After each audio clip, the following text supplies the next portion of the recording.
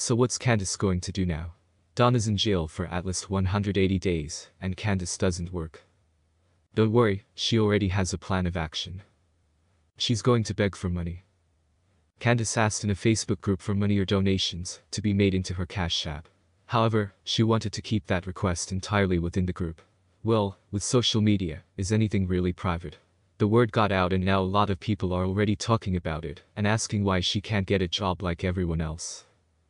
The post says that it's a difficult time and anyone that wants to donate can do so by using Cash App or MoneyGram. Those that want to put money in Walmart Money Market has to use her mother's name, Candus Hare. I wonder if that's because Candus is banned from Walmart. Who knows? The post goes on to say that gift cards can also be mailed and that no amount is too little.